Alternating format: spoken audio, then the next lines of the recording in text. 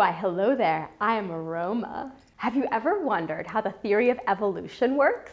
According to the theory of evolution, we evolved over millions of years to our current form. Earlier versions of ourselves that couldn't survive very well in the environment didn't last long. For example, millions of years ago, people may have been born without arms. Without arms, they couldn't catch any food and they perished.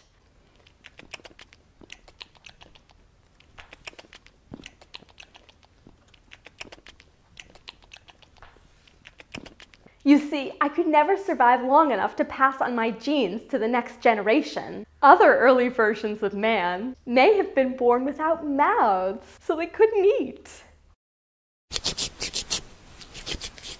Or without eyes, so they couldn't see.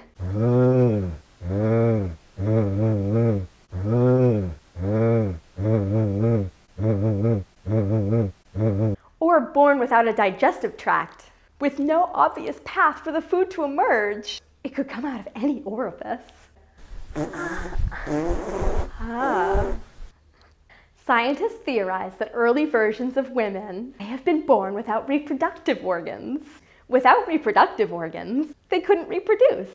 I mean, guys could still make love to their butts. Well, they wanted to, but that couldn't produce any babies. Ugh, ugh, ugh. Ugh, ugh, ugh. Ooh. Science has proven that making love to the butt is an evolutionary dead end. So when you take part of your body for granted, remember there could be millions of years of ancestors who don't have boobs or asses. I hope this lesson on the theory of evolution has been helpful to you. I am Aroma.